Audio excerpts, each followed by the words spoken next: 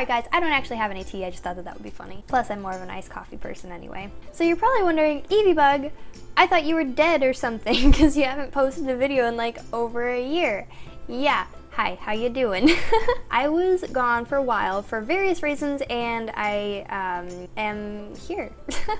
You may be wondering, EvyBugg, are you going to start posting videos again? Yes, I am. I am going to be posting some videos again very soon, and in fact, in the beginning of my next Nancy Drew video, I will be explaining a little bit about where I've been over the past year and a half or something like that, so you'll get some of that there, which will be posted on Tuesday, October 22nd. So just this next Tuesday, that'll be posted, and then you'll get to watch some more Nancy Drew videos, because we kind of left in the very beginning of Secrets of Shadow Ranch. That's kind of a tongue twister. Anyway, yeah, and so we're going to be continuing that series. But anyway, I'm posting this video today because we have some super exciting news. Nancy Drew has finally released their next Nancy Drew game, which is number 33. Can you believe we're on 33 now? Number 33, Midnight in Salem. Now, it may just seem like, okay, well, whatever, they released another game. No, there's levels to this, okay?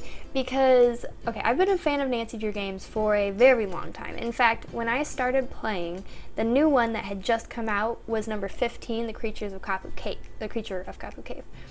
And so yeah, it's been a while. Just to kind of give you a little glimpse of like how long that is, let me show you the release date for Nancy Drew, The Creature of Kapu Cave. Okay, according to this site, it was released October 1st of 2006. I was not even 10. So yeah, it's been a while. Every time that a new Nancy Drew is released, I always get super excited about it, have to buy it right away, and then just play it, like, instantly, the minute it gets into my hands. Well, not really the minute it gets in my hands, really like the minute that I download it to the computer. Then I start playing. But anyway, you get the gist. I love these games so much. At the end of number 32, The Sea of Darkness, they gave us a little teaser kind of trailer thing. Well, not even really a trailer, just a little teaser of the next game. And I was super excited. This is what the teaser looked like. Nancy, it's me, Deirdre. I know you're not exactly president of my fan club, but listen, I need your help. Someone really important to me is in danger. Things are going from bad to worse. People are even saying she's some kind of witch. Nancy, if you don't help me, I don't think she's gonna make it out of this alive.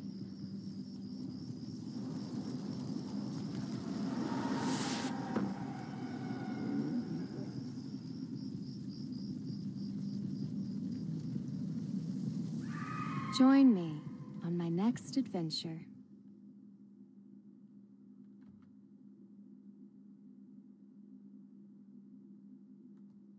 So I was super freaking excited. So the Nancy Drew games would release every May and October. Every year we got 2 new games, and it was really, really awesome. I don't know when it started doing that, but just to kind of show you, number 29, The Silent Spy, was released October of 2013. And then, number 30, The Shattered Medallion, was released May of 14. And then, number 31, Labyrinth of Lies, was released October of 14. And then, number 32, Sea of Darkness, was released May of 2015. So, I was assuming, okay, Midnight in Salem will come out October of 2015. But October came around and we didn't hear anything, and we were like, what's going on? And it was a while before we actually heard anything from Her Interactive, but essentially they said that they were kind of redoing their formatting or something. They wanted to expand so that instead of the games just being on PC, they wanted them to be on like a bunch of different consoles. So we were like, okay, that's fine, you know, they said it was going to take about another year. So they said, okay, October, I believe, let's see. So this is the October letter from Her Interactive from 2016, when we had already expected the Nancy Drew to come out, because it was supposed to come out like with the typical way that they release games. It should have been out October 2015, but they said it was going to take longer. So we're like, okay, a year seems like a pretty good amount of time. I mean, technically that means that they had a year and a half to work on the game. Well, here you can see during the last 12 months, we're simply not as far in the overall development of the game as we originally anticipated. Bottom line, we are not in a position to confirm a launch date for Nancy Drew Midnight in Salem. And that was what we had heard. Then they also did an update in December, where they said that their target release date was spring of 2019. And that felt like forever away because this one, let's see, this letter was from December of 2017. So at this point, it had already been a whole nother year, plus 2 months, since the last thing that we heard about the Nancy Drew, and then they were saying it wasn't going to be till spring of 19. So that was going to be over another year away. And it's just like, it's been a crazy long road. Well, anyway, a few months ago, they started actually seeming like they were going to be finishing up the game, which was pretty cool because spring of 2019 came and went and they didn't say a thing. And at least not that I saw. I mean, I could be wrong. Please don't go hating on me. But I've been following this pretty closely and it seemed like nothing was getting done. But it was probably around springtime, I suppose, when they started kind of releasing little tidbits, but definitely didn't look like the game was going to be done in spring. So if we head over here to the Nancy Drew Facebook page, okay, I take back what I said. They did start releasing some stuff before spring, but like I said, it wasn't like, it wasn't looking like they were actually going to be finishing the game. So yeah, it was still undetermined, to be determined, whatever. So anyway, on February 1st of this year, they released this character, what's it called? A character like profile thing of one of the characters named Judge Danforth. So it says, the well-established yet somewhat scatterbrained Judge Danforth is at the center of pressing legal battles in the town of Salem.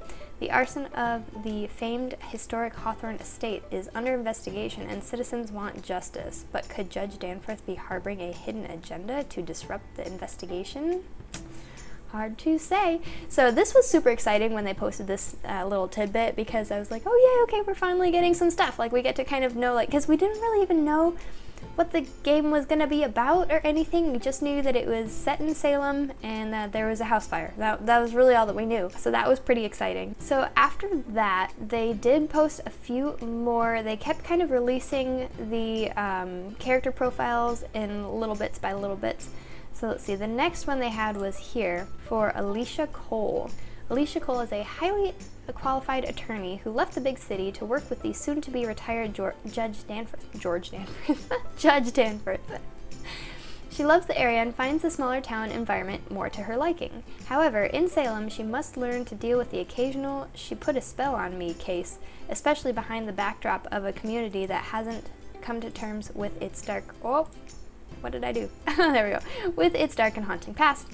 Have the residents' superstitions influenced Alicia's judgment, or do her ambitions run deeper than she lets on? Now, this one was released on March 15th, so they were releasing them fairly regularly, because I don't know how many characters are going to be in this in total. I mean, we have the ones that they've given us. This is the third so far.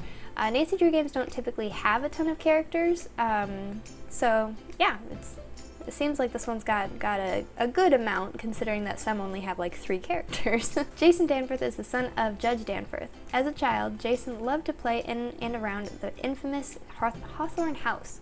Even though the people of Salem speculated the estate was haunted, Jason continued to visit until one day when he was 10, he witnessed an unexplained sighting, one that haunts him to this day. As years passed, Jason enjoyed being the it guy in town and being both wealthy and handsome. Some say that Jason is his own biggest fan. For Jason, position has its privileges, but does his status mask the curse of his past? Wonder what it was he did, or witnessed, or whatever. Alright, I'm sure that we'll find out soon. Okay, on May 7th, they released this photo here, which said that the pre-orders were going to begin Pre-orders were going to begin on October 1st of 2019, and I was so excited just because, like I said, this has been a long time. Over 4 years I've been waiting for this game. Alright, and then releases were going to be November 19th. That was super exciting to see. Also on May 7th, they released another character profile. We have May Perry. I think it's May. Looks like it would be May. May Perry has spent her young life pulled between 2 extremes. The near-crushing protective attention by her parents and sister Tegan, and the cruel gazes and whispers by the local townsfolk. They didn't really give her much. That's all they gave to May.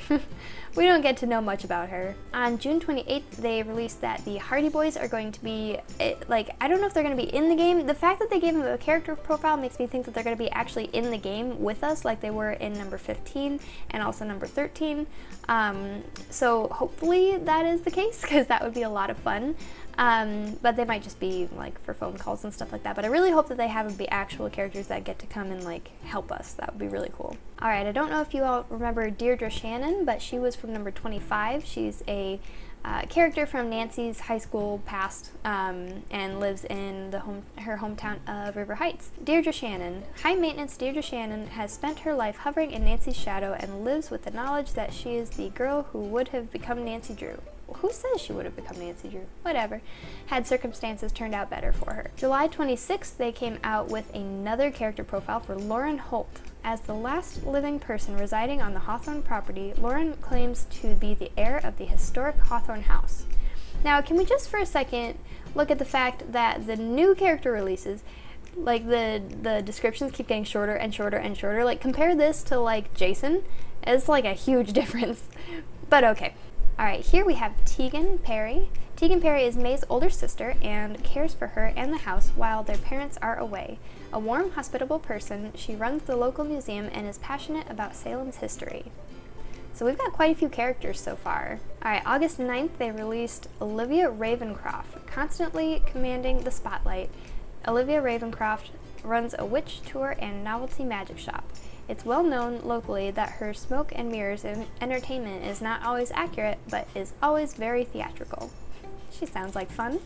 Okay, on August 16th, they released the first of the like photos or screenshots of what the game is going to look like. So I'm not sure if this is someone's kitchen or something like that. It doesn't really say anything, but looks pretty cool. We have another screenshot from the game, and this one looks like the outside of a house. So I don't know if this is the Hawthorne house or if this is a different house. I'm not really sure. Here we have another photo. I don't know if this is going to be like a screenshot from the game of maybe the house burning down or something like that. But still, it's pretty cool that they kept, you know, here's August 30th, and they've been releasing things little by little, which has been helping to kind of keep us entertained for a bit. They really didn't do much the first couple of years, but now this last year they've been trying to release things to get some hype up for the game. Okay, here we have another screenshot of one of the characters from the game. I'm thinking that this might be Alicia Cole, because it looks very much like that character. It doesn't say though, but I'm thinking that's probably who it is. September 6th, here we have another screenshot, and this looks like maybe Judge Danforth, I'm assuming, unless if there's like another old white guy, but I'm assuming that this is probably Judge Danforth, maybe in his office. And then here we have another screenshot, looks like maybe a hallway of the city hall or something like that. This right here is probably the son, Jason Danforth, so we got another screenshot from the game. And this looks like maybe a city square or something. A lot of you might recognize this poster here. It's been in quite a few of the Nancy Drews. Okay, this one is the first one to actually have like a little description here. So it looks like it's another screenshot from the game. It was posted on September 20th, 2019. Says, breaking new in-game reveal, check out luminous infusions in the town square. Okay, so that must be Olivia Ravencroft's store, maybe? I think they said she had a store. Here we have what looks like another screenshot from the game, maybe, of a cemetery, so that's pretty cool. Gotta have some spooky cemeteries. Okay, here's another portion of the cemetery, it looks like. Okay, and then they released the same photo again, but they updated it. Because now it says that the pre-orders are October 15th, 2019, and the release date of the game is the 3rd of December. So they pushed it back a little bit, and they did explain a little bit about that. Just, you know, they just want the game to be good. They want it to be like the way that they want it before they release it. So I understand pushing the date back, even though a lot of people are kind of upset about it. Like, come on guys, we've already waited 4.5 years for this game. Actually 5 years now, because it would have come out October of 2015. So, oh wait, no, so that would be 4 years, yeah. So we waited 4 years for the game. So what's an extra week? Like, it's okay, or a couple weeks or whatever. You know, it's like from the beginning of November to the beginning of December. So they pushed it back a month. They want to get it perfect. That's fine by me. Okay, so maybe that other place wasn't Olivia Ravencroft's shop. Maybe this is. I actually haven't seen this screenshot, so that is pretty cool. It looks like maybe a new taskbar here at the bottom, so it's going to be a little bit strange with things being different, but sometimes change is good, so we'll see. Here we have another screenshot from the game posted October 4th. So you can see some people just kind of standing around. I wonder if this over here, I think she's one of the characters. Maybe this is the sister, Tegan, and oh gosh, I forgot her name. It was the one with the super short bio. Lauren, I think was her name. Anyway, so maybe those are some of the characters, or maybe they're just people standing. I don't know. So that is all that they posted here on their page. So again, the pre-orders begin October 15th and the release date is the 3rd of December. Now today is the 16th, and so I wanted to order the game yesterday, but I also wanted to record all of this and I didn't have time yesterday, so that's why I'm doing it today instead. Obviously I won't be posting this today, but anyway, you get how YouTube works. So now I figure that we would go and watch the teaser trailers that they posted for the game. We'll start with the teaser that they posted and then the actual like trailer that they posted, the more extended. I think it's not the fully extended one, but it's another trailer, so yeah. The dark is the unknown. A plane of existence that vibrates just underneath the light. Usually when you least expect it.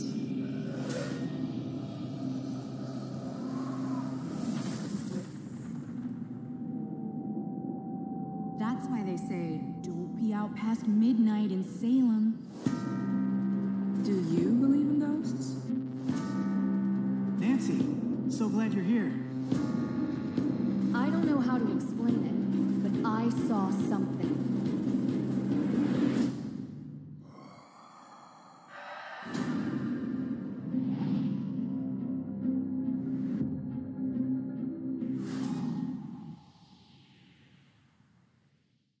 Okay, so you can definitely see that it looks different. It definitely looks very different than what we're used to.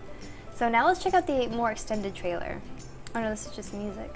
Well, I forgot that they actually didn't release the longer trailer yet. It's just that one, which is kind of interesting. They usually have the longer trailer posted before the pre-ordering. Anyway, so yeah, now I guess we just get to order the game. I am so excited because this is like, it's been a long time coming. I mean, so there are some people who started college and then finished college before this game came out. That's all I gotta say about it. It's been a long time. So now we are on the Her Interactive site, and as you can see by this tab here, we can now pre-order the game. I am so excited. This is thrilling, guys. Okay, so as you can see, they have let's see, so they've got it on Windows Digital, Mac, and then Windows Physical Copy. Now, I thought that they also said they were going to have it for like Xbox and stuff, so I'm not sure why I only see these three. That is really odd, because that was like the whole reason it's taking so long is because they were going to have it on like Xbox and PlayStation and Wii and stuff like that.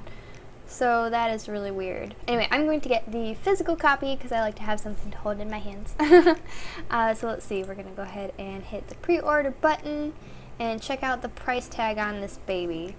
Okay, so, oh, they're throwing in a strategy guide for free. I mean, we don't need that because we're a senior detective, but that's kind of cool anyway.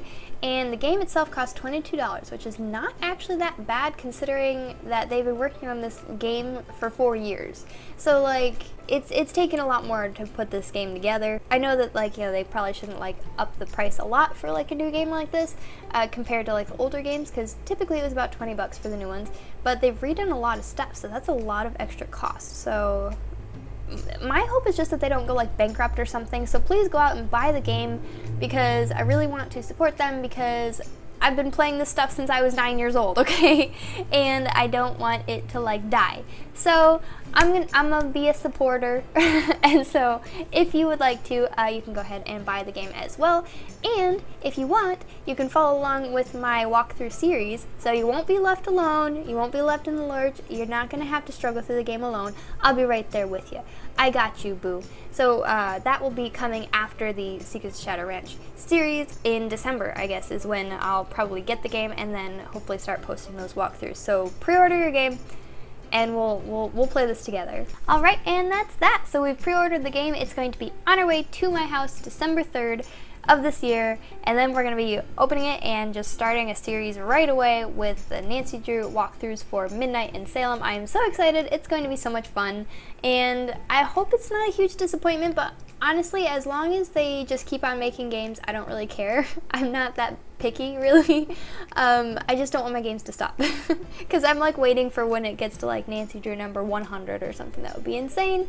So anyway, thank you very much for joining me on this journey of looking back at the last 4 years of Her Interactive's inactivity. I'm kidding, they've been very active, okay? Don't come at me. They can handle a joke or two. It's been a long time coming. I know I keep saying that, but I'm excited, okay? Okay, leave me alone. Alright, we'll see you next time, and also we'll see you in Nancy Drew Secret of Shadow Ranch, which will be starting back up again this Tuesday, and it'll be every Tuesday and Thursday until the series is over, and then we'll be waiting for Midnight in Salem. See ya next time. Bye!